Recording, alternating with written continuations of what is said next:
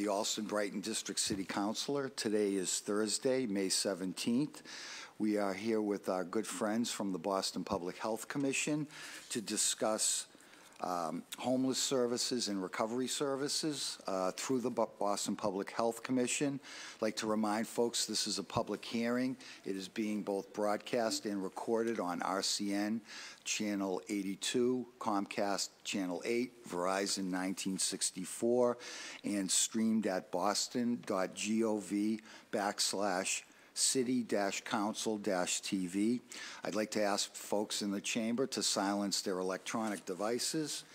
At the conclusion of the departmental presentation and questions from my colleagues, we will take public testimony.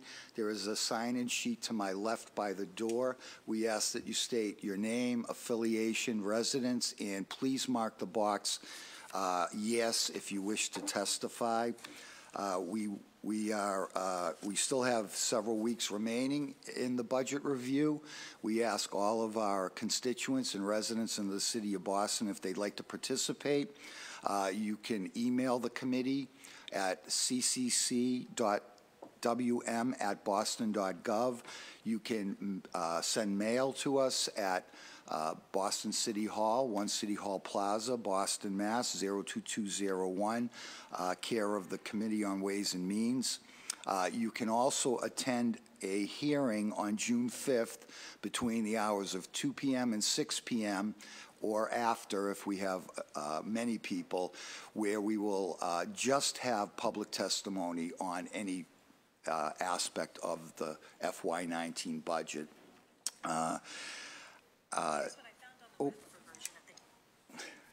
He's talking to me. I'd like to read the dockets into the record. Dockets 0559 through 0563. Order for the fiscal year 19 operating budget, including annual appropriations for departmental operations, annual appropriation for the school department, appropriation for other post-employment benefits, appropriation for certain transportation and public realm improvements, and appropriation for certain park improvements. Also dockets 0564 through and 0565, capital budget appropriations, including loan orders and lease and purchase agreements. I'd like to welcome Dr. Lupi, sorry, for your presentation.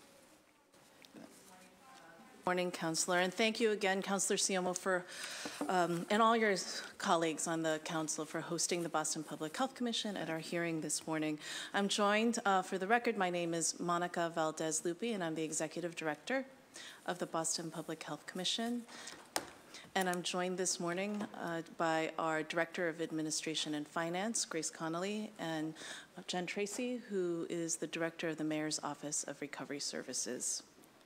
As you mentioned, this morning we're going to go over the accomplishments and future initiatives from our Recovery Services and Homeless Services Bureau. Good morning, Councillor Wu.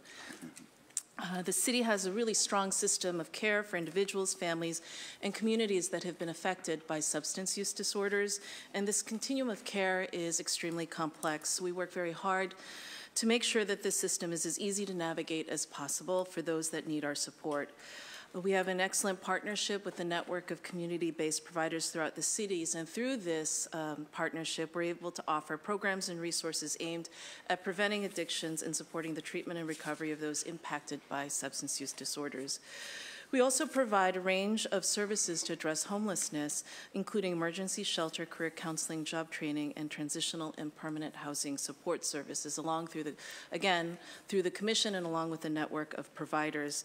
The collaboration between both of these bureaus ensures that we're able to coordinate in a way that we offer high quality critical services to vulnerable populations.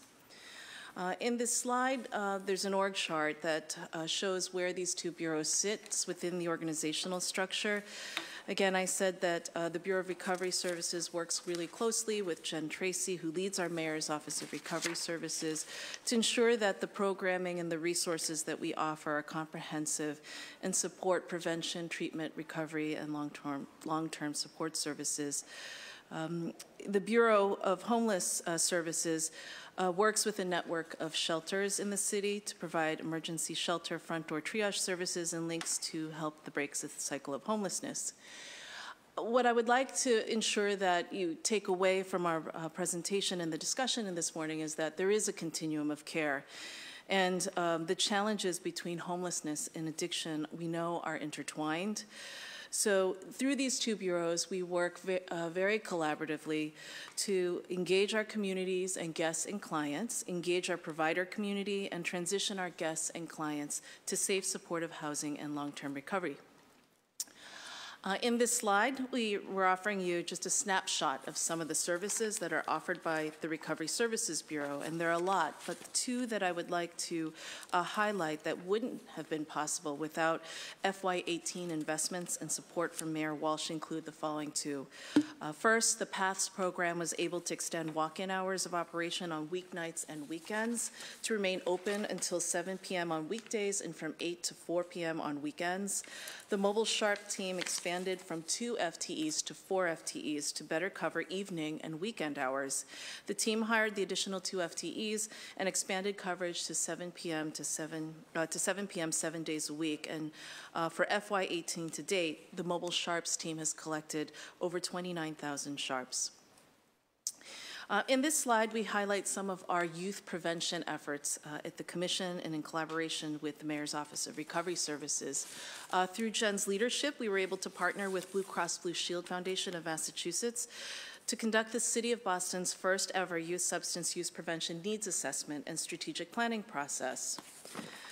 We were also, through this process, able to assess the capacity of the existing youth substance use prevention services, identify gaps, and develop actionable recommendations. This report and the recommendations are in the final stages at this point. We've also, through our youth prevention efforts, been able to collaborate with 320 community partners to assess prescription drug misuse and alcohol use among our young people, and over 200 youth participated in our education and planning activities. I know something that we've worked with both the City Council and obviously Jen and the Mayor has been around our engagement center.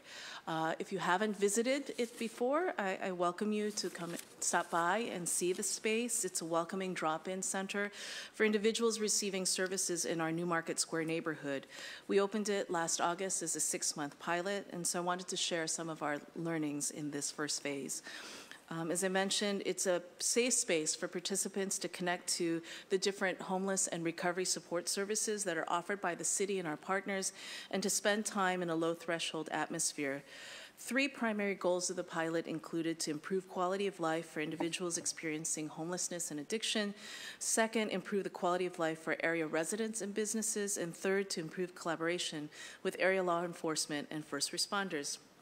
There are different comfort items that are offered through the center, including portable toilets and the newly added shower space, water, coffee, and light snacks. We also have increased and included recreational space, both indoors and outdoors, to facilitate socialization, access to TV, phone chargers, a quiet space for reading with books that have been donated by our partners at the Boston Public Library, and workstations, which allow the guests who are visiting our clients to access email, look at job and work on job applications, and set up meetings with housing advocates. Program staff at the Commission rotate through the center and offer support in navigating these different systems. We also work with Boston Healthcare for the Homeless to provide daily nursing services from 8 to 4 p.m., and this allows our participants to reconnect with health insurance, make primary care appointments, and receive routine medical care as needed. Acute patients are triaged to the ED, the Healthcare for the Homeless main outpatient center, with assistance from our staff. We collect metrics on how we're doing in terms of the services that we offer, and we're also in the process of developing a qualitative evaluation of the space in collaboration with the Mayor's Office of New Urban Mechanics. We're really pleased that Mayor Walsh has included $1.9 million in the FY19 budget directed to the Engagement Center to support this effort while we plan for a future permanent structure. On this slide, we wanted to highlight some of the work, again, by our street outreach teams that fall under recovery services.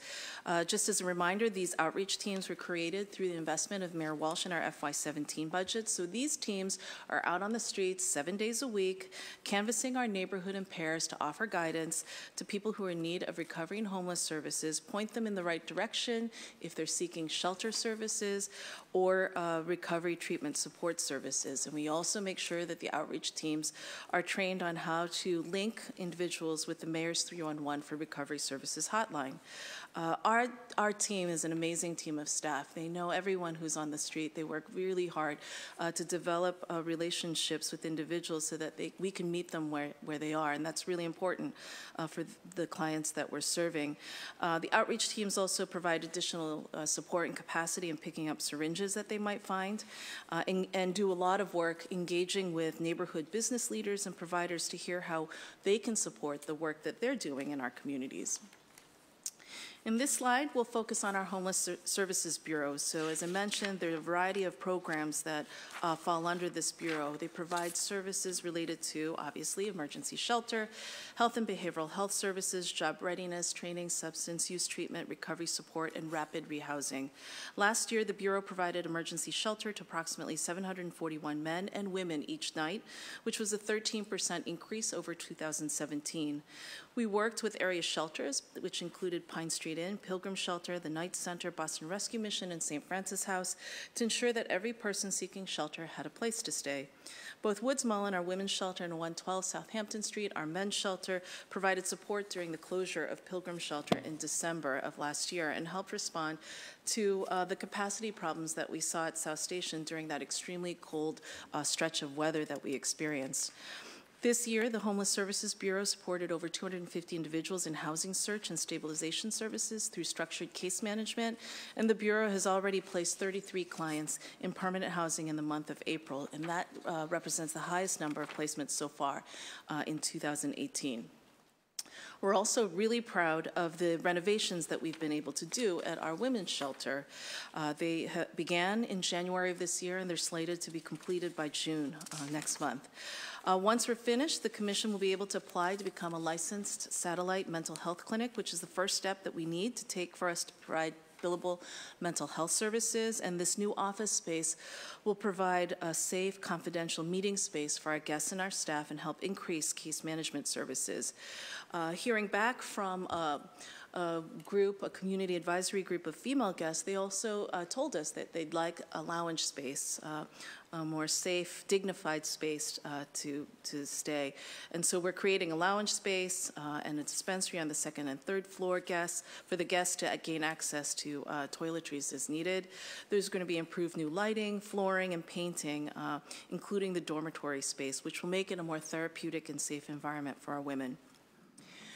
Obviously, none of the work in the Bureau would be possible without ongoing community and provider engagement, and in this slide, we highlight some of the successful partnerships and relationships that we've developed with Healthcare for the Homeless, Friends of Boston's Homeless, other area shelters, and obviously our partners under Chiefs Sheila Dillon and D&D and Jim Green. These collaborations have added to the success of our programs, including front door triage, rapid rehousing, and workforce development. They also do a lot of work internally to work with and leverage other internal resources at the Health Commission that guests and clients can tap into, including those that are offered through our Recovery Services, and Mayor's Office of Recovery Services, Infectious Disease Bureau, and Community Initiatives Bureau. With the Recovery Services Bureau, we're able to address neighborhood issues, and we're active members of a consortium to look at implementing and improving care coordination. In this final slide, we wanted to highlight some of our workforce development and access to employment initiatives. Since July of last year, partners have been meeting monthly to operationalize the grant that we've received to create an Access to Employment Network, which is a one-stop career center in the city.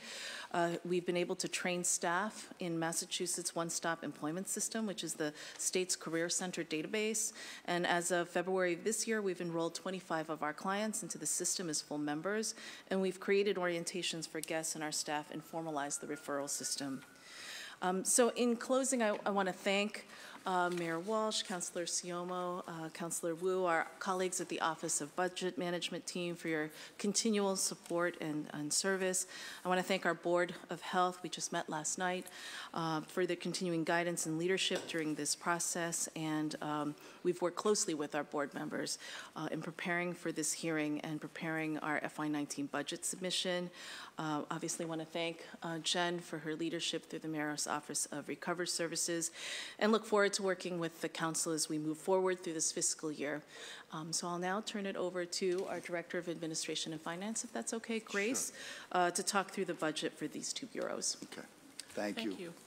Good morning. Good morning. My name is Grace Conley, Director of Administration and Finance for the Public Health Commission. I'm just going to very quickly give a brief overview of the commission as a whole and then these specific bureaus. Okay.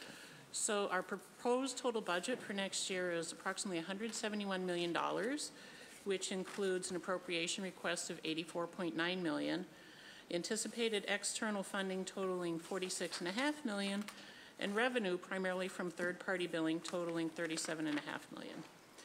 This is an increase of approximately $5.5 million from the City of Boston, 1.5 related to fixed costs, pension, health insurance, and such, and then $3.8 million related to new initiatives.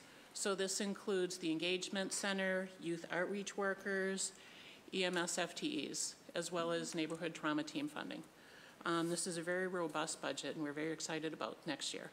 In addition to that, the capital plan has also included some projects related to recovery services and homeless services, a new roof for 201 River Street, which houses our Lyman and Transitions program, planning for the Engagement Center, a new elevator for Woods Mullen, which goes hand in hand with the renovations that are currently underway, as well as a generator for 112, which will support the men's shelter as well as the Engagement Center. And then these offer the possibilities to just give much better services to our clients. The FTEs, we have an increase of approximately 45 FTEs. The appropriation funds about 924 of our total approximately 1,100 FTEs. We have 38 FTEs increasing this year from city funds. 19 are directly related to the Engagement Center. 14.42 are right in recovery services, and there are also 5 public safety officers that we're adding to ensure that the Engagement Center works with the homeless shelter and that we have a very robust safety contingent there to protect the clients as well as the employees.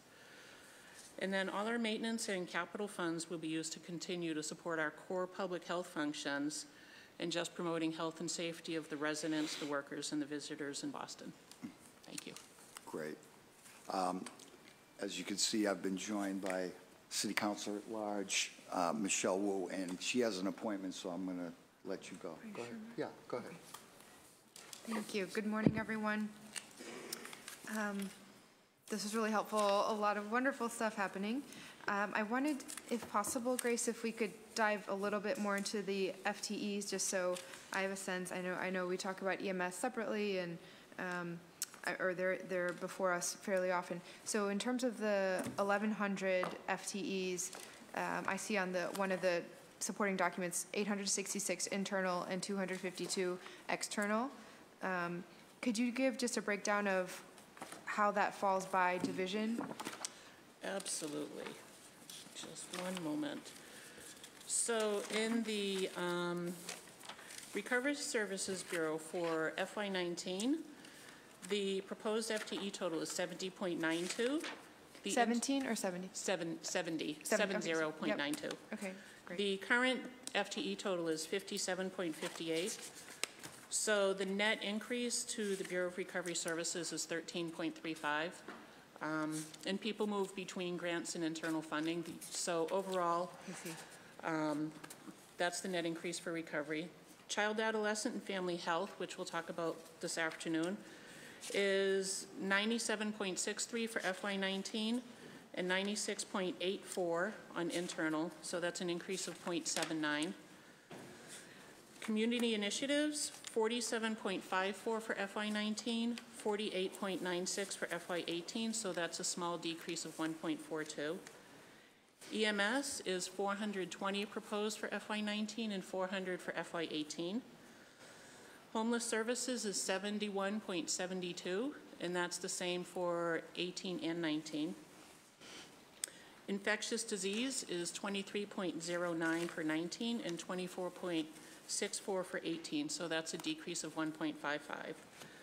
And then our public health service centers, those are the same for both years at 60.6.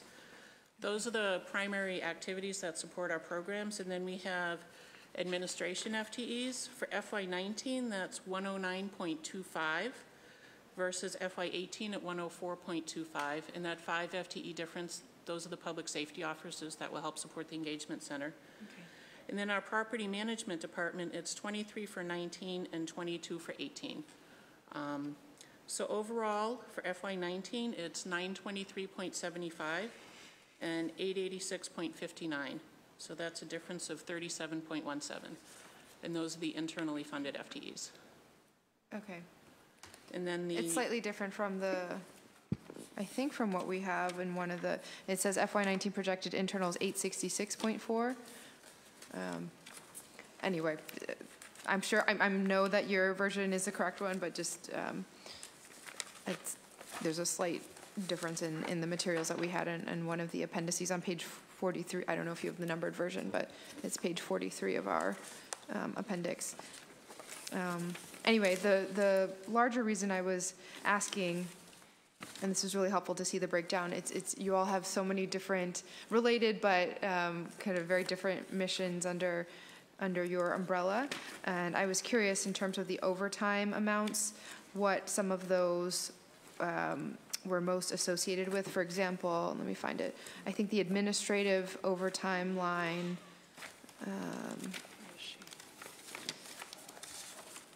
was, let's see, it says 285,663 in FY17.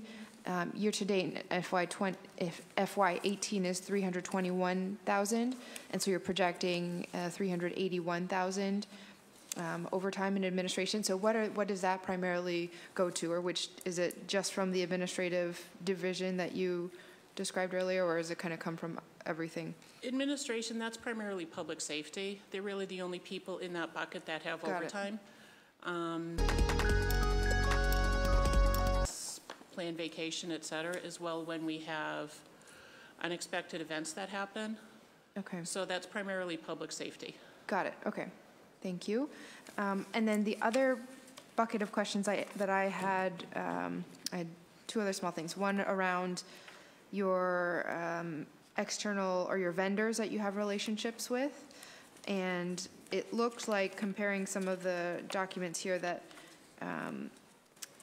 you have $16.5 million of contracts with MWBE, minority and women-owned business enterprises. And does that make up about 50% of your contracts? Or we have another appendix that has $33 million in external contracts. I guess the question is, how many of your dollars that are going out into the community are in this MWBE bucket, which it seems is fairly significant? It is. Let me just take a moment and find that data, please. Mm-hmm. What's the line item budget?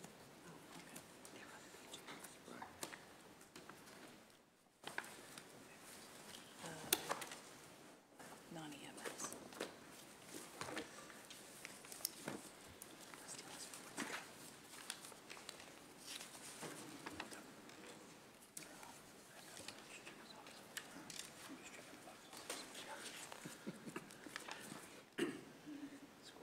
Counselor, would it be okay if I got that data to you? Sure. I want to make sure I aggregate it because our line item budget isn't necessarily broken down by contracts. Okay.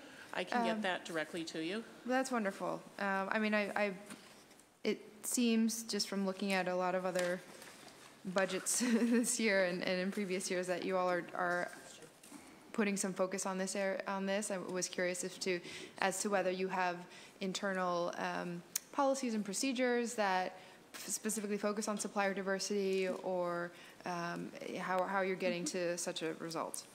We do actually. We actually just posted a procurement to pay director, and within the job description, there's a category to focus on equitable procurement practices. Got it. So this is going to be a key focus for us in the coming years. We've also pulled down a GEAR report for contracting for equity that we're going to use as the basis to revamp our policies and procedures, just to make sure that we're focusing on women-owned businesses, minority-owned businesses, and looking at veteran-owned businesses, focusing more on locally owned businesses as well, to make sure we're using our dollars more effectively in the community for our smaller business community. Could you share when you have that policy? I would love to find ways if the council can help adapt that for the larger city. The council just passed last year our equity and opportunity in contracting ordinance, which doesn't technically apply to you all, but I think we may be behind even in what you're doing, so we'd love to ratchet it up. Absolutely, thank you. And then finally, just in terms of the neighborhood trauma teams, it sounds like you're adding one, now there's 5 total, or is it going from 5 to 6 now? And what will is it a geographic focus? What will the direction for that new team be? That's right. So we currently have 5, and of FY19 we received additional resources, and the plan is to go from 5 to 6. And what we know from the data that the trauma teams collect is that we need an additional team in Dorchester. So pending final approval from the City Council, we'll begin to plan on. Are all the teams, how many teams are already in Dorchester versus There's other one parts of the team city? in Dorchester now, okay. and there are teams in Mattapan, Roxbury, East Boston, and Jamaica Plain. Okay, great. Thank you. Thank you, Mr. Chair. Thank you. Just to follow, and we've been joined by District City Councilor Tim McCarthy as well. Just to follow up, you have, I guess, what you would term street workers, your outreach workers. And, you know, obviously BCYF has street workers. Is there any collaboration between the two? Good question. We actually work closely with Commissioner Morales when we reconstituted, redesigned the neighborhood trauma response teams. We worked with Commissioner Morales because his street workers are often on the first on the scene, along with BPD and Boston EMS. So we did collaborate with Commissioner and his team around how they connect to the work that we were doing through our neighborhood trauma teams. I know that we've also done training and work with his team and the street outreach teams that are in our Recovery Services Bureau. So it's been a very, I think it's been a really productive collaborative process. I would say that's imperative because we know most court involved, especially young people, if we want to intervene, most court involved have drug connections as well and a lot of homelessness as well. So it's great to keep that collaboration going and cross-training maybe. I just wanted to do some housekeeping on budget stuff and some of the information we received. For example, in the packet, it said on page, I'm going to try 69. 69 or 70. Oh, and we've since been joined by Councilor Frank Baker as well. So I'm sorry, let me grab this. It says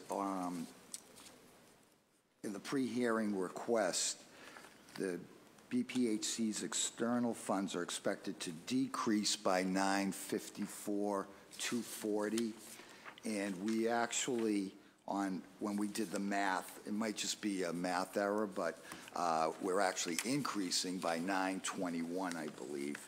Can you explain maybe what happened in that calculation?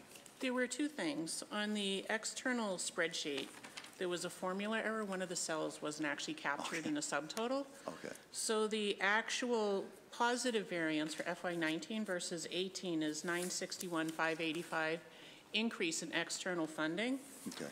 And the write-up summary of the FY 2019 external funds changes, that was a version control issue. Okay. Someone was writing it and then the computer froze and then... Okay. Technology. But in fact, it's actually an increase. It is. Correct. It is an increase, And 961. Yeah, and you know, let me applaud the mayor for great investments, increased investments, especially in homeless. And, you know, we've had a lot of leadership come out of our council with Councilor Anissa Sabi George and others. Frank Baker is here as well with recovery, and we're making significant investments there, which I hope will bear fruit.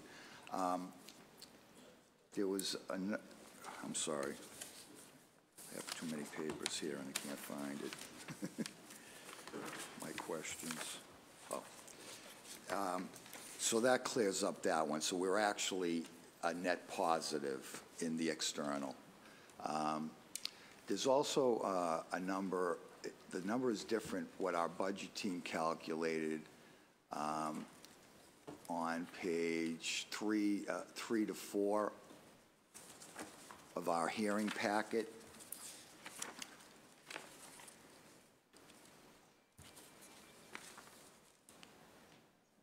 The 961, we have 961,587, and I think our calculations, is it still just spreadsheet maybe errors? It's not significantly different, but I just wanted to prevent, discussion over the extraneous numbers. That was the cell that was missed. Gotcha. So Okay. the 961,587, and when I added back in that cell, we came to 961,585, and that was just rounding. Right. Okay. I'm going to shift a little bit to the capital budget because, several years ago, the Trinity project, and wanted to get a status update on that. We were told during, those hearings when we gave them some credits and other benefits to build this project that they would house the EMS training facility. There would be, so could you give me an update and if we need to kind of follow up with the BRA maybe on what if anything's changed?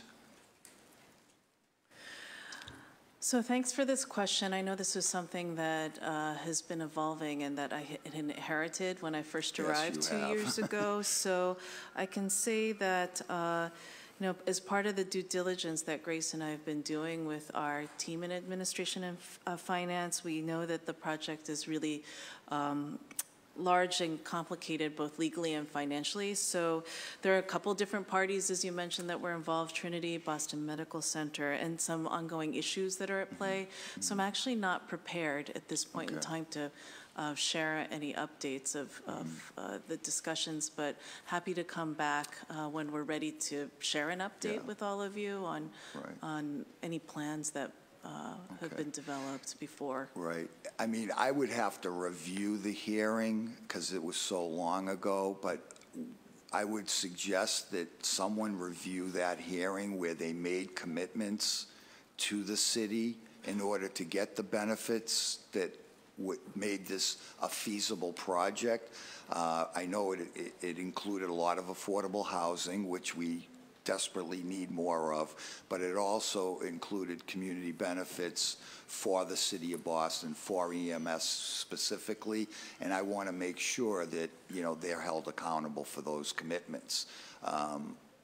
And they were made in less good times, I would add. Mm-hmm. And we're in much better times, much better circumstances, so I want to make sure that those commitments are enforced. So when you do have more information, if you could get us some kind of documentation, and if it deviates from commitments that were made, we'll have our central staff maybe research that, and your staff. We just want to make sure that that developer is held accountable for those commitments, because we all voted to support it based on a lot of factors, but the affordable housing was a huge piece, but also the benefit to our EMS workers and staff. No, thank you for your focus and attention on this. We'll go back, we'll revisit the hearing as you suggested, deliberations, and you're right. I mean, I think that's part of the due diligence that has to go into looking at how the properties were valued Right. at that point in time, because we know things have, conditions have changed. Absolutely. So as soon as we're able to share something with you, we'll be sure to Great, loop back. appreciate it. And we've been joined by City Councilor at Large, Anissa Sabi George, Councilor Kim Janey, Councilor Matt O'Malley. Not sure if in that order, so. I came in last. But I know that Tim McCarthy has the floor. Thank you very much, Mr. Chair.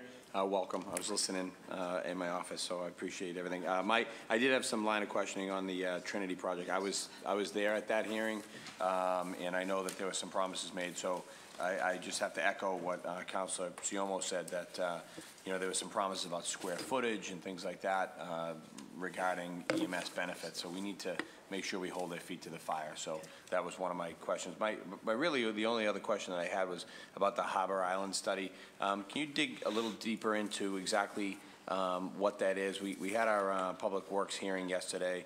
They have the money in the capital to rebuild the bridge. I know there's some issues with Quincy and everything else, but last year, and I'd actually like to do it again, Councilor Sabi George and Councilor Baker and I went out to the island and took a walk through the facilities, and that was last year, just months after it was evacuated. And now, a year later, with you know, open to weather and everything else, we're probably looking at a significant amount of money to get that shelter and that facility up to where it needs to be, and that obviously needs to be done before the ribbon gets cut for the bridge. So can you just dive in a little deeper on what exactly the Harbor Island study is? Thank you, Councilor. I'm glad that you all had a chance to go out to Long Island last year, and agree that with the recent weather, there probably have been even more significant issues related to the facilities on the island. On the Harbor Island project, I'm actually, the way that the work has been structured is that obviously Chief Osgood is our lead, the mayor's lead on discussions and planning around the reconstruction of the bridge. And then from our Health and Human Services Cabinet, Chief Marty Martinez and Jen Tracy, who's the director of the Mayor's Office of Recovery Services, have been leading the discussions around the service development piece. So I'm actually going to defer to Jen on this particular question. Sure. So I think you asked, you know, the right questions. The dollars that have been put aside for the Harbor Island study are to do just that, to assess all of the facilities on the island and to begin the process of coordinating the feedback that we need to gather from across sectors and partners and across the region around services. Okay. Okay. So, and that's going to start. So the actual study is being run through PFD. I saw that, and that's going to be that'll start now, I'm guessing. Okay. The dollars are allocated July 1st, Okay, but certainly the right. the pre-meetings and organizing is starting, have started in January when the mayor made his announcement. Thank you very much. But I would like to get out there one more time. Okay. There you go. Councilor Baker? Thank you, Mr. Chair. Good morning, ladies. Thanks for coming out. Jen, the dollars were they were committed. How much did we commit to this study, for the Harbor Island study? Is that for a campus or what we need to do out on Long Island? $1 million. One million was put aside to, and that's both a property assessment. So, Councilor McCarthy's point about, you know, what condition are the buildings in? What are we looking at after not being there? Just maintaining the grounds. That's what the $1 million will be used for, as well as starting the planning process for convening and coordinating the research that we need to do and the feedback from our state partners and community partners. So we have $1 million to figure out what condition the buildings are in and what we could potentially relocate for services or create new services over there with that $1 million. Right. Good. Can you talk, whoever wants to talk about, and I'm sorry I missed the slideshow, I was running a little bit late. Can you talk about under the homeless services, access to employment, in the top part is integrated housing and employment services. Like, how are we doing in that area with what's the access for people to gain housing? Is it successful and it's being run out of the engagement center, I assume? So on the housing, we actually have had some success. Let me pull my notes from the slides because, as a system of providers, we had rolled out rapid rehousing and front door triage. And so let me pull some of the numbers that I had highlighted in the remarks. So we were able to support over 250 individuals that came through both of our shelters at Woods Mullen and also at 112 Southampton Street, our men's shelter, in terms of housing search and stabilization, so they get assigned a case manager. And then they were able to place 33 clients so far in permanent housing. That was 33, I believe, in the month of April, which is the highest number of any month to date in 2018. Good, and the integrated housing, is that like the model that Pine Street is doing, or like is that the model that they're going into? I'm actually not familiar with the integrated model that you're referring to. Yeah, well, they probably are, if we're able to locate them. And can we talk about the Southampton, not the Southampton, the in back, what is it called? The Engagement Center? Can Sure. we talk about that? It says programming and siting study for permanent engagement center. Would that be, are we looking at that, making that site permanent? Can we just talk maybe a bit about that study? Sure. Whoever wants to. As I mentioned in the earlier remarks, we had opened the engagement center last August, and it was in a pilot phase. So we've been working with Jen and Devin Larkin in our bureau and with the mayor's office to collect different measures on how the engagement center has been used. We're also doing a qualitative study, so talking with clients, people in the neighborhood about their thoughts on how the engagement center has gone. It has been, I think, successful in terms of bringing people in. On any given day, we have 100 individuals who are in the engagement center. And so what we'll do is go through the process of looking at all of the different data that have been collected, the conversations that Jen, Devin, and I have had with partners who have helped us with the engagement center, and then in FY19 go through a more structured planning process on what to do based on what we've learned in this pilot phase. And build it to suit the needs that the data is showing? Yes. Okay. Can we talk a little bit about, so those studies also are talking about EMS training academies and EMS, just an EMS academy study. Are those, and I know that you guys aren't necessarily prepared for the Trinity deal, but that Trinity deal was, they were supposed to build out the EMS training, I believe, training academy for us. Am I correct? No? I think that was part of that may have been part of their initial conversations, and it's. So it's probably safe to say that that deal is probably stalled. That's why we're spending the money here, because the need is outpacing the. Okay. And with the additional cadets that we have through the increase in Chief Hooley's budget, the EMS. The participants in the training program, I think they deserve, a state-of-the-art training space. So I think that's why there's been an investment on the capital side. Yeah, so we're going to, the existing space, we'll spend it there. We'll actually have a chance to hear more from Chief Hooley, I believe, on Monday, and we can dig a little bit deeper on the details then. And Grace, do you have a sense of, the chairman's gone, I can just keep going. Grace. Did he really?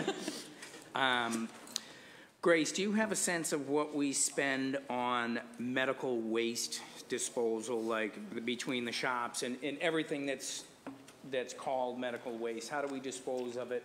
Where does it go? And what would be like an approximate of how much we spend on that? I don't know the amount we spend on that, but I can certainly track that down. As for the sharps disposals, we actually have a contractor who takes the sharps disposals for us. So that's a contracted service to make sure they're handled appropriately as biohazard waste and boxed up and carted away appropriately. But I can get you the number on what we spend across the commission for that. Do you know what the number is just for the sharps disposal? I do not, Okay, but I can get that to you soon. okay. I'm sure I'm back. past my I'm time, back. yep. Counselor Janey. Thank you so much, Mr. Chair. I've got a lot, I guess. The safe injection facilities, people are discussing that across the Commonwealth. Can you just tell me what the Public Health Commission's position is on that? The Public Health Commission's focus is similar to the mayor's, which is really focused on ultimately recovery services. Through the health department, we provide different harm reduction services. So through our AHOPE program, we also, that's our needle exchange and harm reduction service delivery program, and we also provide a one-stop center through PATHS to help individuals and family members, and there's a link now with 311 to PATHS for individuals who are ready to seek treatment and care. And so we've been focused on harm reduction and access to treatment, and that is the mayor's position as well. In terms of the needle exchange, where are those located and how are those decisions being made? So AHOPE is in our Finland building, which is next door to Healthcare for the Homeless. So that's on site. We also, through a partnership with Healthcare for the Homeless and MGH, the Craft Center, we operate a mobile van called the Care Zone. And on that van, we have typically a clinician from Healthcare for the Homeless and one of our staff from AHOPE, and so we're able to provide, do needle exchange through the Care Zone van as well. Where does the Care Zone van go, and who decides that? So currently, they're also in a pilot phase that's, I believe, slated to wrap up. It was a 6-month pilot phase. The 2 locations, based on the public health data that we had, and conversations and planning with Elsie Tavares, who leads the Craft Center, and Healthcare for the Homeless, and Jen Tracy in the Office of Recovery Services really zeroed in 2 locations for this initial pilot. So the Dudley Street neighborhood, and then also downtown West End. And where in Dudley Street? It's right near Dudley Station. It's in a lot. I can't remember the exact address. I'm looking at Jen to see if you remember. I can get that for you, though. And this was based on the data you mentioned? Yes. Was there involvement with the main streets of that area or residents in that area as to whether or not this was the appropriate location? Yes, the commission actually worked really closely with our colleagues in the Office of Neighborhood Services to facilitate introductory meetings between the Craft Center staff and also key business civic leaders in both neighborhoods so that they knew what the initial thinking and plans were. And to answer any questions. I know that one of the questions that came up that they wanted to, the team wanted to quickly dispel was that it wasn't a mobile safe injection site. Really, this was a van to meet some of the toughest individuals where they're at and to provide a service and a linkage point. They don't turn anyone away on the van. So we did that listening to and in partnership with the neighborhood. Yeah, I think it's really important to make sure that we have recovery services for individuals who need those services. So I'm grateful for the work that you're doing. I think there's also a tension between residents and business owners when it comes to where those services should be placed. Right now, I know there are businesses in the Dudley area anyway who are having difficulty with this issue, and I'm wondering if you can just speak to how your office is being how your office is responding to these concerns, or how the commission is responding to these concerns, particularly around the small businesses in the area. So again, we work really closely with Jerome Smith's team and ONS when there are concerns like that with the neighborhood liaison. They're the ones who are embedded in the neighborhoods day in and day out. And when there are issues or concerns around things like recovery services or homelessness, or if they're finding needles, the staff at the commission through our Bureau Director, Devin Larkin, and also Jen Tracy and Brendan Little in the Office of Recovery Services, we're always willing to meet with the business leaders. I mean, one great example, I think, that I would highlight is the work that we did in collaboration with the Newmarket Business District and partners there. They were definitely involved in the planning and development of the engagement center. So I think you're raising a good point in terms of partnering with businesses and making sure that we hear their concerns and that we're working to support them in addressing them. And I've had the opportunity to visit a couple of housing sites for individuals in recovery, which was pretty good. Most recently, it was the Hope House. I was there for, I think, maybe their ribbon cutting. And, the individuals living there just praised what was happening in terms of the support that they're receiving. And so I think that's really good. I was struck each time, though, that the residents don't reflect the diversity of the city or the neighborhood in which they are. And, I know substance abuse is an issue that affects everyone, regardless of race, religion, gender, et cetera. But I'm wondering how individuals of color in communities of color, so we have these sites that are providing good services for those in recovery, but the surrounding community, which often struggles with substance abuse, doesn't seem to have access to these sites. Can you speak to why that is? Well, I can speak to, and I know that Fred at the Hope House had a successful blue ribbon. They had a cutting because of the additional beds that they were able to provide. And I think this issue that you raise in terms of equitable access to treatment and recovery services is an important one. I know at the Commission what I'm proud to share, and we can share the resources with you offline, is that through our Bureau of Recovery Services, we have many, if not all of our materials are offered in multiple languages.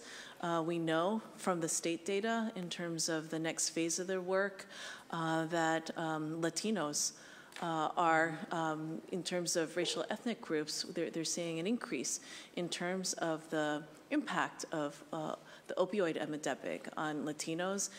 We do overdose prevention trainings in Spanish. We have materials, modules online that are also in Spanish, and so this is something that we take very seriously. The issues that you raise in terms of access, I think are important, and we'd be happy to work with you to try to understand where there are barriers and how we can work with you to address them. Okay, and thank you. That's it for now. I'll wait till the second round. Thank you, Chair, and thank you, all of you, for being here, as well as your team that's joined you today in the audience. I have some questions about our guests, our individuals who seek services in our shelters.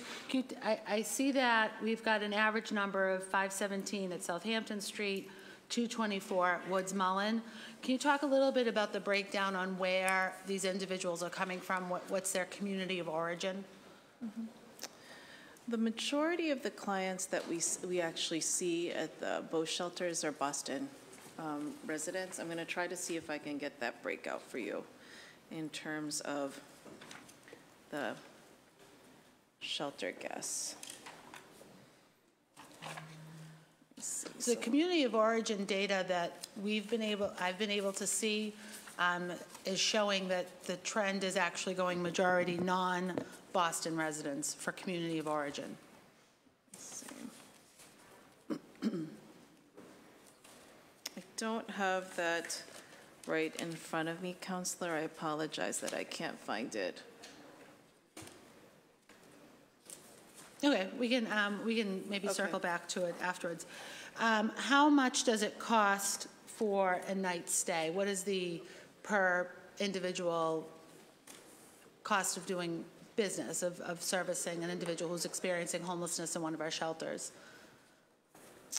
I don't know if we have that readily available in terms of the cost. I think what I understand your question, which is a good one, is how much does it cost per guest per night to house them? And that, I'm watching Grace take notes, is something that we might have to provide to you afterwards. All right, how much do we spend or have budgeted for the Southampton Street shelter? Grace is going to pull that budget out. And then also on the Woods Mullen shelter. And then while that's being pulled up, how much do we get reimbursed per bed per night from the state? Okay. So let's take that question one by one. So budget for each shelter and then reimbursement for the beds. I don't have the shelters broken out. I can get that to you. Well, how much is it for both shelters then?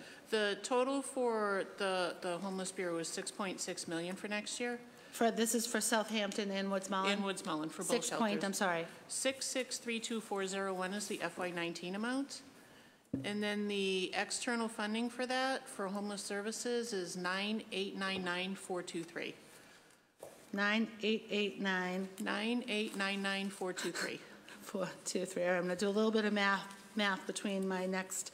It's about $16.5 million total for the Homeless Services Bureau.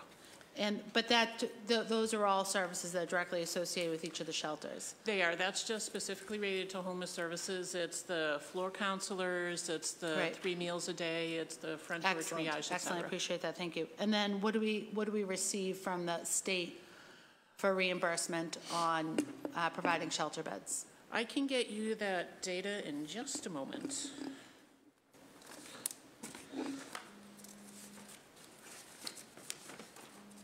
And then as we, I'll do a little, I'll pull up off the top of my head, the 2016 data on community of origin shows that about 50% of the residents or guests at our 2 shelters, about 50% of them come from outside of the city of Boston, noted as a community of origin. In an earlier budget hearing with the D&D, Chief Dillon mentioned that it's closer to 60 come from outside the city of Boston. And there is, through the intake and your triage process at the front door, data collected on what communities and states and other places that they're arriving from.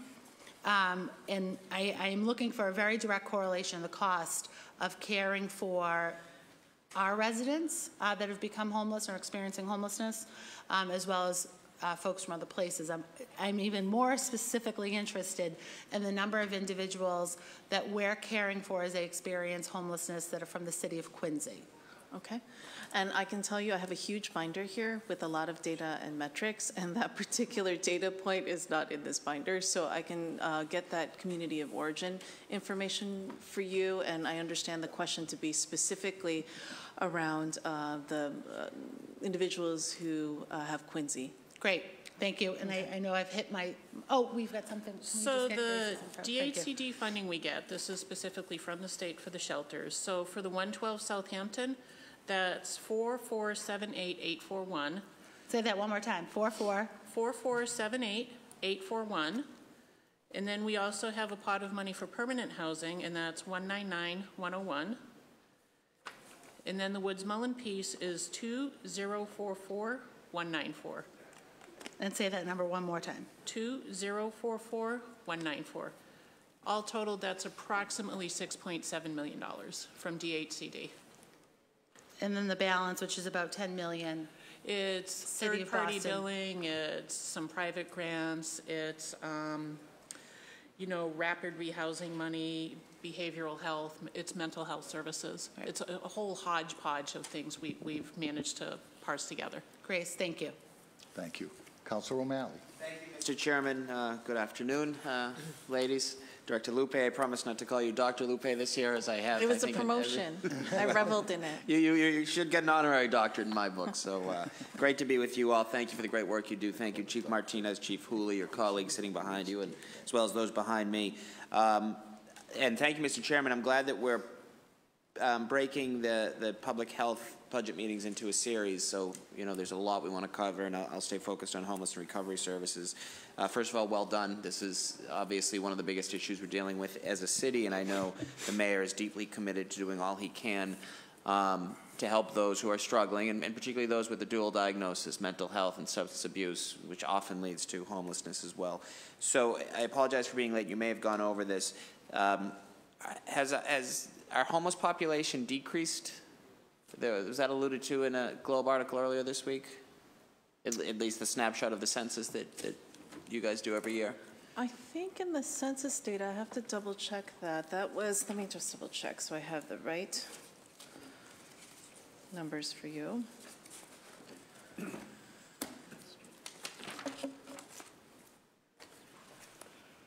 So they just released it, and it looks like it fell by 3% this year as compared to last year at the same time that they did the census. So what are those numbers? So in this year, it was 6,146, and last year, 2017, 6,327. Okay, and well, that's good news. Anecdotally, it seems like the numbers are growing. I spend a fair amount of time walking, jogging around, particularly downtown neighborhoods. So that's powerful to hear. Do you have sort of, is it corroborated by serving more people in our, do we have the number of people that we've served in Woods Mullen and all of our shelters? Has that increased? This is actually something that we're working on with Chief Dillon because of what you've highlighted. Despite the decrease by 3% in the homeless census count, the number of people using emergency shelter did increase by 1%, okay. As did the number of single adults sleeping on the street. That number fell, according to the data we have, 12%. Chief Dillon and DND have announced that there was an RFP to look at issues around homelessness and our shelter system across the city, and they have selected through their procurement a California-based consulting firm, Focus Strategies, to help us redesign and modernize our emergency shelter system. Okay. And you said the emergency shelter housing had increased. Can you give me those numbers? It did increase, and I did give you those numbers from our presentation. So if it's in the packet, I can find it. It's in the remarks. Let me just... This is demand up 13% over 2017, yes. Yeah. Okay. That's right. It was a 13% increase at both of our shelters. Great, okay. One of the slides you talk about referrals for services, 520 referrals made from BPD. Does that mean if a police officer finds someone who they think may be under the influence or may be dealing with addiction, they would call public health? They can call 311. 311. Yes, there are multiple routes to working with them, and I don't know, Jen, if you want to say more about the collaboration with BPD. Sure, I think that's from the PowerPoint. That's a pilot that we are doing with the Boston Police Department drug unit, opiate overdose unit down in the Mascass neighborhood, and it's a diversion program. Okay. So police are coming in contact with low-level drug offenders and providing them with a summons, but in the meantime, to appear at PATH's program to receive assessment and services. Good, and that's terrific, and I appreciate it. 10% of the referrals sought services, which means 90% didn't. Does that mean it's up to the individual whether or not they want to follow through for services? In other words, an officer cannot mandate services with a quick diagnosis and right. For this pilot, it was trying out just using another tool. Okay. Really identifying another tool that we could use, so the teeth behind it aren't there in the same way. And I apologize if you went over this or if it's in the packet. How many overdoses did we have in last year in Boston? So according to our EMS data in 2017, we had 3,624 narcotic-related incidents. And in 2018, the number was at 2,879 to date. I'm sorry, 2,800? 79 to date. For this May year. 17th. January 1st through May 17th, we're at From, 2,800. it's fiscal year. I think Oh, I this is see. by fiscal year. So we're, So June 30th to July 1st, or vice versa. Okay. So we will likely be at around the same as last year. that is, well, that's what it's showing. Let me just double check that I have that right. Okay. And again, I mean, I think you guys are doing such important work, and I think you're probably managing it or measuring it better than you have. You have more tools, you have more ways to count, and that's really important. So I'm not looking to, underscore that things have gone up or down, but it's just important to get the right information. Actually, I think I gave the incorrect number. So that was 2016. It was 2,879 narcotic-related illness cases. In 2017, EMS responded to 3,624. Okay. And in this binder, I actually do have that Chief Hooley's weekly report that we have. So this is year to date. So this is from January to May 9th, January 1st to May 9th. The total cases are at 1,153. I'd have to go back and provide the information from the last part of last year to get you by fiscal year. Okay. So a significant jump from 2016 to 2017, but we're probably, well, I assume it spikes in the summer and when the weather's nicer, so it seems to be it's on par for what it was last year, if it were 1153 through May 9th. In terms of total numbers, it's comparable. Yeah, okay, thank you. 29,000 syringes were collected by 4 FTEs.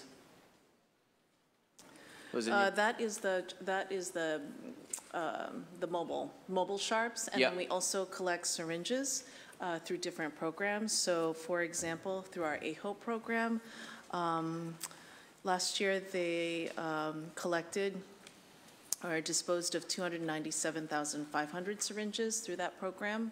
In an average week at AHOPE, they collect approximately 7,000.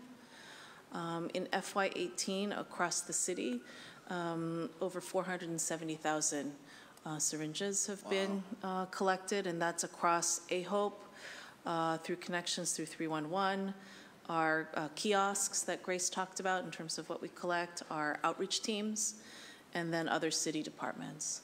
Wow, so that is significant. And has that number grown over last year? I guess I'm looking more for sort of trends in these things.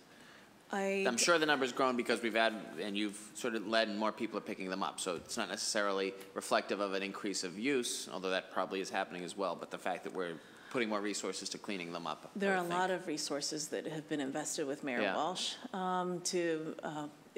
to increase the capacity across city departments. We actually do a lot of intentional work with other city departments. We've done trainings and work with Parks, Commissioner Cook at Parks and Rec. We've done trainings for the facilities team at BPS around safe needle disposals. So this is something that we train and do in partnership with other departments. Okay, great. My final question for this round is, I think you just touched upon it. One of the things I was very proud to have introduced 2011 was a hearing order for prescription drug drop-off boxes, and we got the first one that I know of in the E5 police station. Are those in all police stations now? Yes. Jen is saying yes. Yeah. And yes. Jen, are we seeing, are they being well used?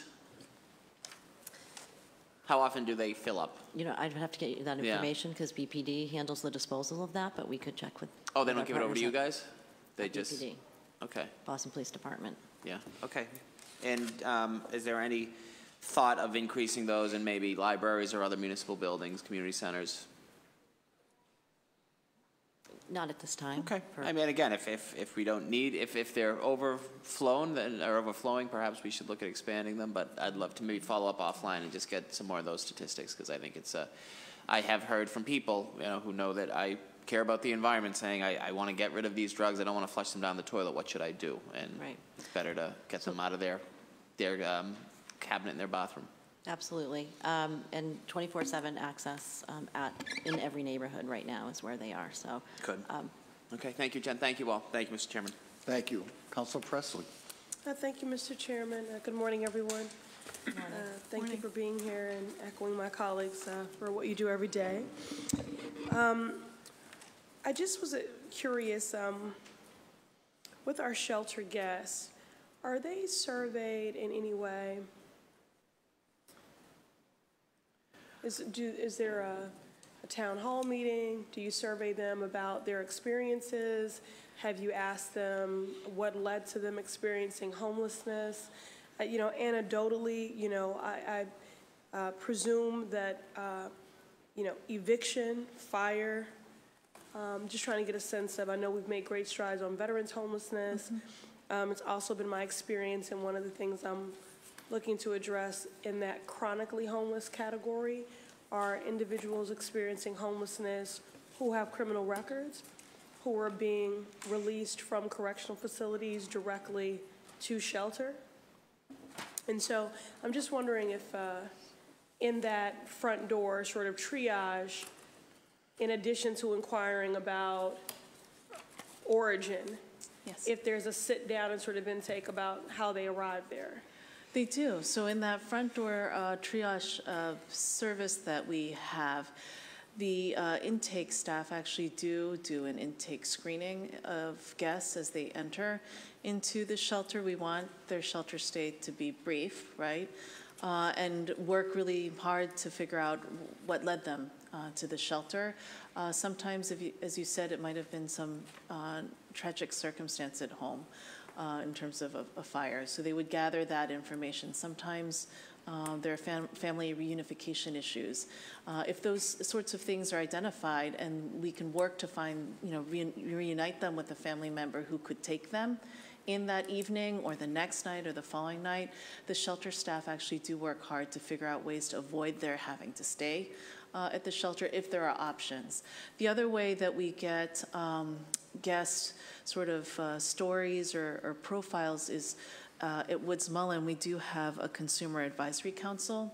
And so with the women, they do have meetings. We're using quality improvement techniques to facilitate discussions with the women to focus on how we can make their experience at the shelter better. We know that we had issues around complaints from the guests, and so trying to really zero in on how to make it a better space for them. And I'm not sure if you heard some of the remarks that we shared about the improvements, but a lot of the improvements that we're making on the capital side at Woods Mullen. Are informed by the consumer advisory. Definitely. So my question about the intake is really, are we tracking what we learn from those intakes so that we can determine where are their trends?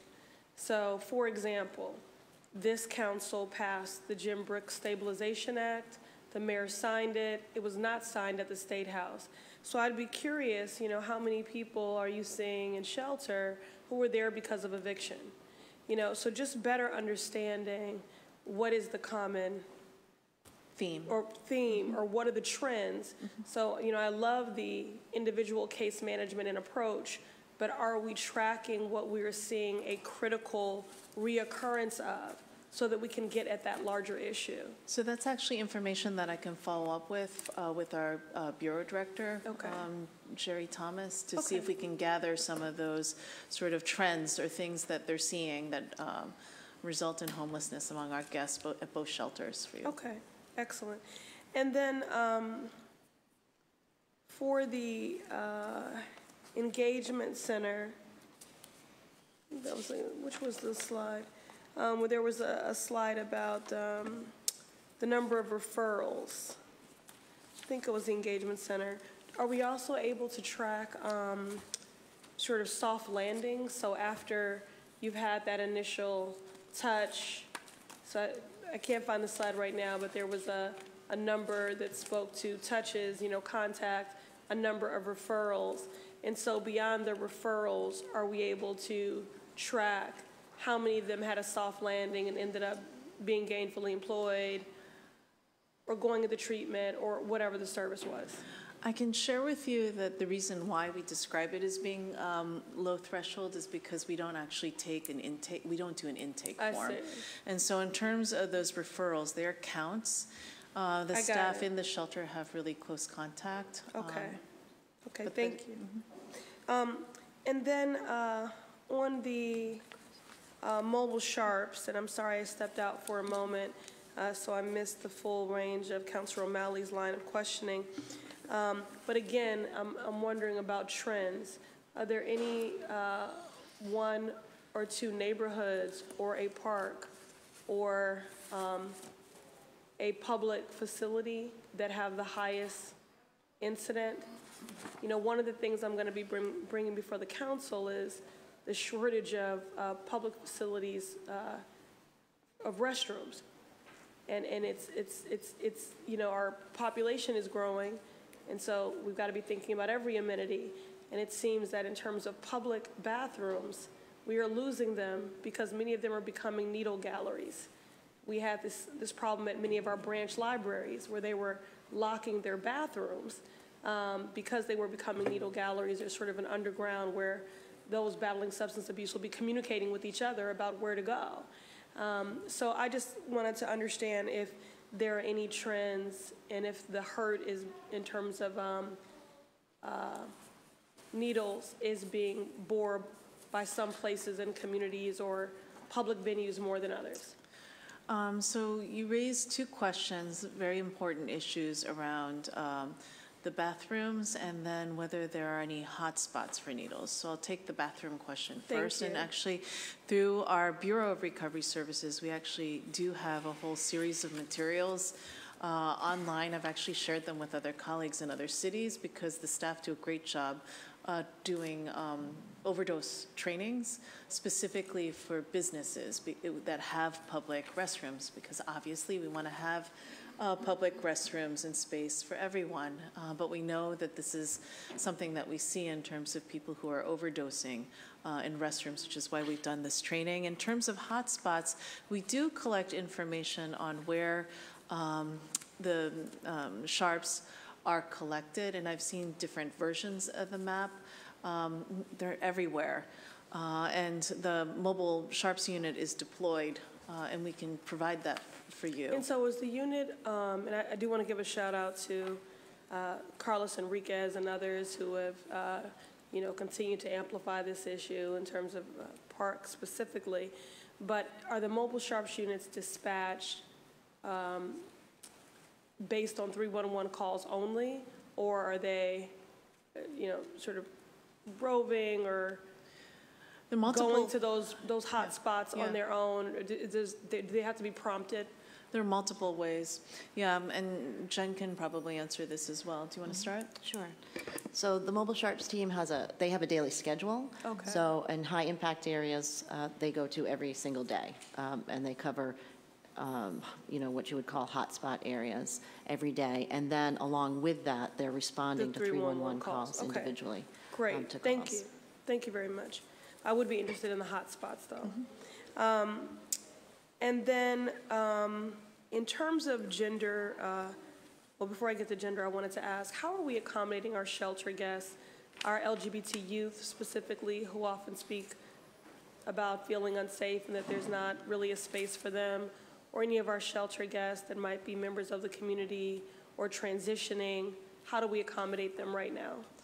We actually, I think, have a policy specifically for our LGBTQ guests. I can try to track that down for you, but I know that the staff work to accommodate them if necessary. I think there have been instances where they've tried to carve out separate space, but I have to make sure I would that that's the definitely like case. to know that, and then, you know, layered on top of that, for our LGBT youth specifically, who feel, you know, vulnerable doubly. And so I would like to know not only what our policy is, but what are our practices to keep them safe. And then finally, could you just speak to any gender disparities, you know, in the past? You know, as I look at the numbers, you know, here for the shelters, there still is a higher incident of male shelter guests than there are female shelter guests. But it has been my experience in the past, whether we're talking about beds for those experiencing homelessness or for treatment beds, and, you know, sometimes the two overlap, that there's a disparity. at one point, what was offered to me is that for every 8 beds available for a man, there was only 1 available for a woman. And I don't know if you all have had the opportunity to do any of that deep dive to see if there are disparities in treatment across gender lines, either for recovery or those experiencing homelessness. That's a great question. And so thank you for raising that up as an issue in terms of equitable access to care based on gender. And I don't know off the top of my head, but I can come back with more details to see whether we have done a deeper dive and done some analysis on that from both of our bureaus. And then my last question, and I thank the chair for his indulgence, is what are we doing for homeless families? Or how are we currently sheltering them? The family shelter system is actually falls under the state purview. Yes, I keep forgetting about that, maybe on purpose, because I'm frustrated by how it's currently being done. So the state would be the only facilities being provided for someone that might have an infant? There's for anyone that, I'm just defining family by anyone with a child. Yeah, I think it really, that falls under the state. What I can share with you that I know anecdotally is that we do have, and this is where, again, back to the engagement center, we do have guests who are married couples, spouses, partners, one in the Woods Mullen shelter, another in 112 Southampton Street, and the engagement center is where they can be together during the day when they're not in those, the men's or women's shelter. But if you're interested, happy to find out additional information in terms of. Oh, no, that's okay. I'll do that part independently, but I would like to just better understand what trends we're seeing in your front door triage, specifically around eviction, fire, individuals that have criminal records or may have been recently released. And then, again, the gender disparities in terms of treatment beds and homeless beds. And then not only what our policy is when it comes to LGBT, the community, and with the youth overlay, but what are our practices? Thank you. Okay, thank you for those great questions. Thank you. Councilor Baker. Jen, you talked about the diversion with Councilor O'Malley, but we just briefly again, so if low-level drug offenders, they bring them to paths and see if they can divert them that way? Correct. Okay, and do you guys have any sense of what's happening with the Section 35s down there? Like, did the police check in with you at all? Like, just so you know, we sectioned these 2 people today, or? Yeah. We're working with both the police department, with Judge Coffey from West Roxbury District Court, which is the lead on the Mass Trial Court Section 35 pilot in Boston, as well as the Section 35 programs statewide that are available to coordinate people's care. So we understand that, some people may need a section as a last resort, but we want to make sure that we're there when they get sectioned in care to connect with them and to coordinate their, their plan, whatever their plan is. And what's the sense of how often are we using that, the sections? How many people a week, say, are the police sectioning? I'd have to get you that data. I don't know it off the top of my head. But they do coordinate with someone at Paths or someone in your shop. Right. Well, that's good to hear. The Suffolk County Recovery Panel, how is that going? And I saw somebody was at 12 recovery panels were attended. So what are our action items coming out of those? How are we working with South Bay? And can you explain that relationship a little bit? Is it a success or? Sure. Yes, I think it's been very successful. It's the first of its kind. We modeled it after the reentry panel in the violence world, and really took that model into Suffolk House of Corrections, both men and women and Nashua Street. So there are 3 panels every month that are attended by community providers, faith-based groups, treatment providers, mental health providers, whatnot, are welcome to come in and meet with folks prior to their release to make those connections, give them information, and make sure they know in what community resources are available for them when they come out. So that's been very successful. Oh, excellent. So if someone maybe from Chelsea or whatever, they're able to speak to services in Chelsea and get them on their path. Right. Excellent. That sounds really good. In the engagement center, again, how long do you think this may be for you, Monica or Jen, how long do we think that planning, that study is going to happen? When do we think, like, we'll have a sense of what we should be doing, where it should be built, and you know, what it will look like? Well, you know, we've been having discussions and making improvements along the way during this pilot phase, but I think the planning in earnest will happen July 1st. So we need the money. There'll be a planning process. Okay. And is that slated for a year? 1 year plan? I don't anticipate that it would take a year since we have some good experience under our belt, but yeah, I think we will work with Jen and Chief Martinez and obviously the mayor and other partners. So I know that when we first designed the pilot, we worked closely with Commissioner Christopher on that front. So there are multiple departments and colleagues who've been involved in the planning and implementation. Yeah, I'm a big fan of the Engagement Center and a big fan of Devin and a big fan of Jen and everybody that works over Sarah Mack, and it's yeoman's work. We're totally swamped with it, and with that being said, I would like to somewhat be briefed or involved in the Long Island sort of planning, because in my district I have Long Island is mine, and also the Southampton corridor is mine. And I was at the Quincy meeting last Thursday night, and they aren't very happy. So I think that we should really be thinking about how we move forward with all of this, you know, come up with a good plan. I'd like to, if I'm allowed to be involved in that plan, and you know, not to just to be another person, another thought, another sort of opinion.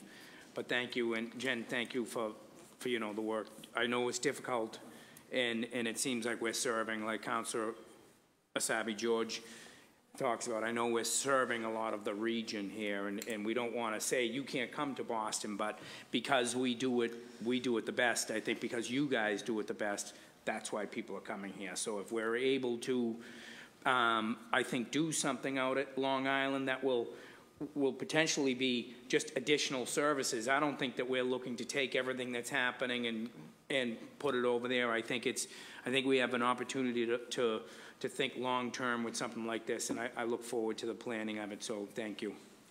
Thank you, Mr. Chair. Thank you, and we've been joined by District City Councilor Ed Flynn. Councilor Janey has the, oh, no, Councilor Janey. Councilor Asabi George. Thank you, Chair. Following up on Councilor Baker's last comment about us doing some of these services the best in the city of Boston, I think one of the challenges is that many cities and towns don't do it at all. And we really need the rest of the Commonwealth, but the rest of the region to also be providing these services in their cities and towns to help their residents and support their residents. What is the, just to follow up on Councilor Presley's questions about the Mobile Sharps team, what is a typical turnaround time with a 311 call for Mobile Sharps? It's fairly prompt. I mean, depending on where they're at, you know, in the schedule. I don't have the exact time. Jen might have it in terms of sort of estimated time from call to arrival. Yeah, I would say day of, if not sooner. And if the call comes in after hours, then it would be the next morning, next day. Yeah, I think it would be. I think the Mobile Sharps team, I think, does a really great job responding when they get a 311 call. So I think maybe something. Hopefully, that data was something to brag about.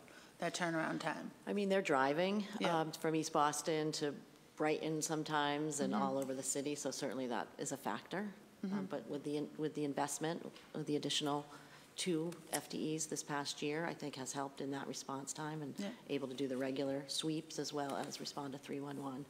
It would also, I think it would also be helpful to understand whether or not we need to still increase that number. You know, some similarly sized cities have up to 10 folks on their Mobile Sharps teams. I didn't know if you had something else to add there. That was impressive, the number 10. That would be great, wouldn't it? Especially when we think about some of the other work that the Mobile Sharps teams do. They're not just picking up needles. They are building and having relationships with individuals who are suffering from addiction and homelessness at the same time. Can we talk a little bit about what's happening with the PATHS program, just in general, and a little bit of a story about that? So, PATHS is really, has been, it's unique. There isn't anything like it in the state in terms of the services that we're able to provide. We had just been, Jen and I were actually in a conversation yesterday praising the program and the work that they do, because it's high traffic in terms of individuals who come in, and really impressive in terms of the way that our staff are able to help clients navigate a really complex system of care depending on what type of services. We had a group of visitors from the National League of Cities in last week, and they asked about whether there was like this master database that the staff were using to help individuals who were seeking care make their way through the maze.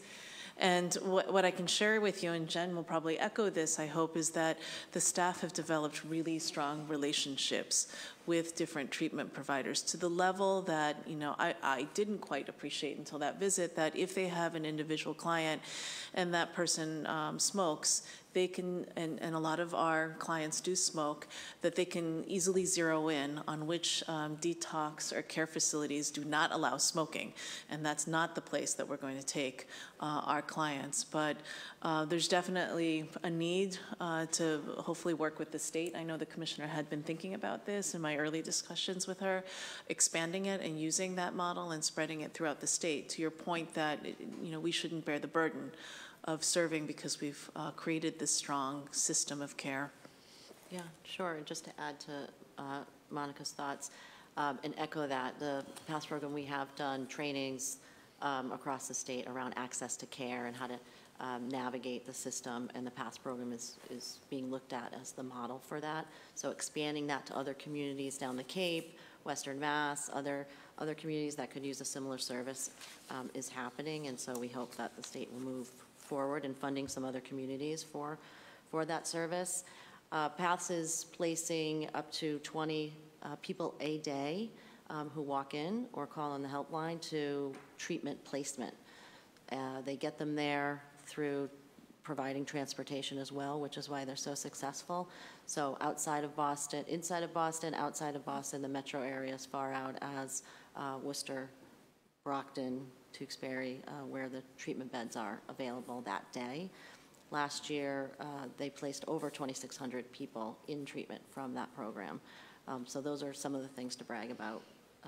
And do we think the increase, because through last year's budget process, there was an increase in hours and sort of resources that were available to individuals, so we're seeing a good return on that investment? Yeah, absolutely. Definitely. I mean, I also think that the way that we sequenced and the investments that were made in terms of, for example, the investments that were made to keep the engagement center, PATHS, A-Hope open through the weekends and extended hours, those 3 locations work very closely in terms of when one of our staff at the engagement center encounters someone who's ready for treatment, they can walk them right over to PATHS, or vice versa. If we're full in the engagement center, they serve as surge capacity, so there's lots of good collaboration among those 3 programs. Great. Where are the 3 locations for PATHS? I meant between the engagement center, PATHS, and A-Hope. Oh, okay. I mean, the way that we've set up the schedule is that they're able to work together, right? Because there was initially in the pilot, the engagement center was open for extended periods of time, and that wasn't, we had to also expand the hours at PATHS and also A-Hope, so those investments were helpful. Because PATHS is just that single point, it's at exactly. on Albany. Albany. Right, great. Right. And then can we talk a little bit about the investment in how the work is happening now at the engagement center, where sort of the challenges are, and how we can better respond to the challenges? So I think some of the challenges, I think most of the challenges I would say have been structural, because it is a fabric storage tent. We've worked really hard to flip it and create a welcoming space, but the winter was really hard on the engagement center in terms of the floors, the heat. Grace and her team at Property worked with us to try to make improvements to keep it well heated, particularly in that cold winter stretch that we had. We also had, if you recall, in December, there was a gas leak, which forced us to do an emergency evacuation of the shelter and also the engagement center. And while that was being repaired, we had to create swing space in the Finland building. And I think, you know, what that proved to us was the importance of figuring out how to move it forward from a pilot in that temporary fabric space into a permanent structure, because it was really tough having operations totally switched over to the Finland building, where we actually have other programs and staff. Staff did as well as could be expected, but we were happy to, and the clients, happy to get back into the engagement center. They've remediated the property around the engagement center. But, I think a lot of the challenges have been structural. I think with this new investment, we are going to be able to staff up. So we have a program director that will be able, that we have in place. And then I think we continue to work with the state, to your point, in terms of bearing or shouldering the burden of engaging clients that might not be Boston residents. Have had good, productive discussions with the state in the last fiscal year. The State Department of Public Health contributed $250,000 to our efforts at the Engagement Center, and Grace and I are working closely with Commissioner Burrell and Jen and Devin to identify what additional resources they can contribute in this next fiscal year, particularly since it's in our FY19 budget. But I think structural would be the biggest challenges at this point, and making sure that we're continuing to provide the level of service. Do you want to add other challenges? I would just add, another challenge, which is also an opportunity by the Engagement Center being there, but the population that does spend time at the center is a very challenging population, many of which have spent decades out on the street. And so the opportunity is that we have a place for them to go, and we're able to start coordinating more of their care across services. But again, it's, there's, the Engagement Center has provided a spot for people to go, which is great. And then the work is just beginning now that we're, through the pilot phase, I would say. And then what about between the Engagement Center and Southampton Street Shelter, the engagement with the other property owners, the city fire department is there, there are some private businesses there, there are some agencies that provide other social services that are in that immediate area. What's the relationship with those partners, and both, the good parts and the bad parts?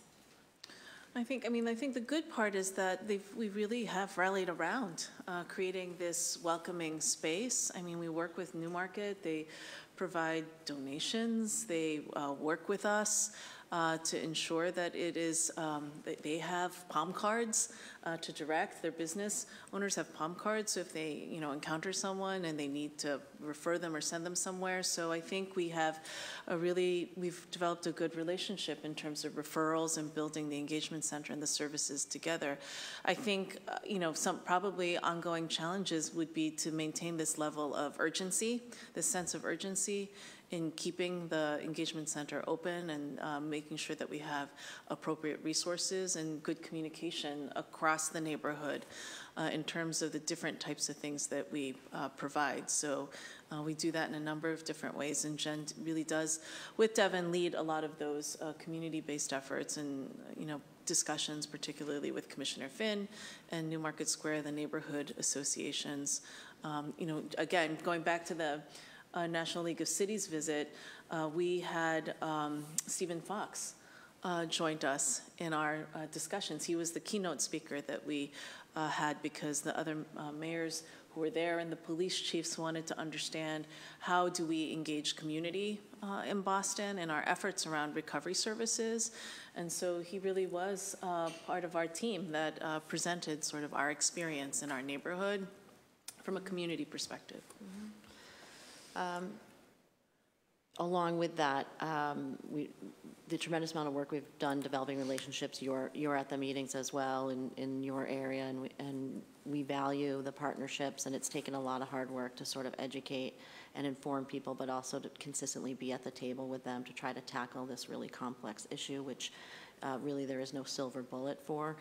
I think that, and the crowds move, they merge in different areas, and each time we try to reach out, or we're reached out to from a community, and we try to be there and work on really tactical issues that we can all solve. So that's with partners from public safety, public health, many city departments, and then business owners and community.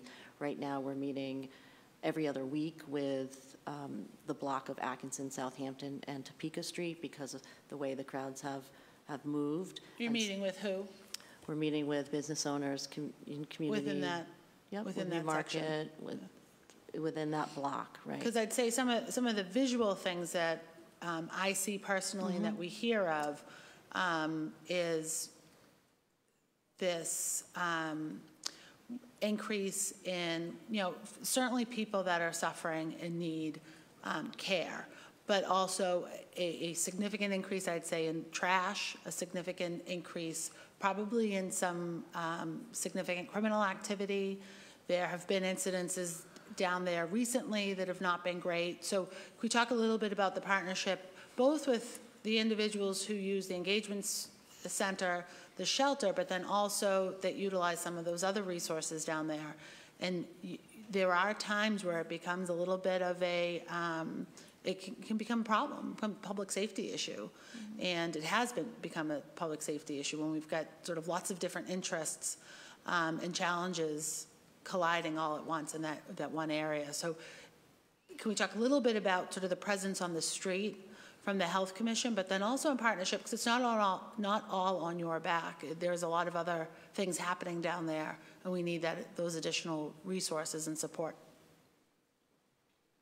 Now, what are the clinics that are down there? What sort of support are they offering on the street level, sort of out in the public, and really helping people get to where they need to be, and then also sort of keeping that area clean? So on the street level, I can say that, we just focused our remarks on our street engagement, our street outreach workers, but there is a coordinated sort of a coordinated schedule that we do with multiple partners in the community with our Recovery Services Bureau. So definitely there's across the different shelters and then clinics in the area, they do a schedule, so it's not just our street workers that are doing that engagement on the street level. I think what you're pointing out, and we see it because we drive by, we're there every day, and on the weekends and in the evenings, some of those structural changes that you saw, and we've heard this in the community meetings, with the additional fencing on Mass Ave, has pushed individuals, the garbage that we see piling up, and other things out into, down Mass Ave, towards Columbia, behind New Market and in other neighborhoods. And I think where we have seen that, we have worked as a good team with Public Works and BPD to enhance bike patrols, to help with trash pickup. So we do this routinely, call each other, email each other if we're after hours or if we see something to engage our other city partners in helping us address some of those things. Thank you. Thank you. Thank you. Councilor Presley? Thank you, Mr. Chairman. I'm just curious, do our shelter guests have access to the internet? Are there computers or?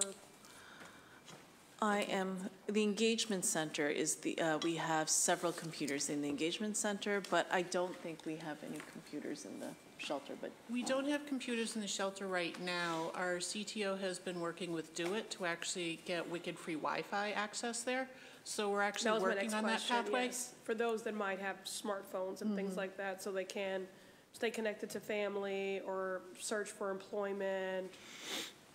So where are we with that? We are working on that. So the Engagement Center has several computers. We also have computers at 1022 Mass Ave, which is working with our homeless guests to get employment. Okay. That's our employment center. Okay. We're identifying resources for that, and we are coordinating with DoIT to actually get that Wi-Fi access there. Okay. But for all of our shelters? Yes, we're actually working to modernize all of our IT Okay. for our clients as well as our employees. Okay. So this is a process we're undergoing right now, and access for the clients is one of our prime concerns. Okay. Do you have a timeline in mind for that, just since this is a fiscal question, investment in sort of technology and things like that. So is there a rough plan to when you would like to be at a point where all of those investments and upgrades have happened? We're hoping by the end of next year. Okay. So that we're replacing our cabling now, and then we've got a whole series of IT infrastructure. Okay. And then we have to identify some computers and get them ready and deploy them. And actually, our most challenging issue may actually just be finding space within the shelters because they are very busy in getting designated spacing for that. Okay. And then I think my final question, at least for this round, is I know Pine Street Inn does work to civically engage their shelter guests. I was just wondering, do we offer voter registration forms? What are we doing around, civic engagement and to make sure folks are educated about upcoming elections and the like? We have done a lot with the last presidential election and throughout the year.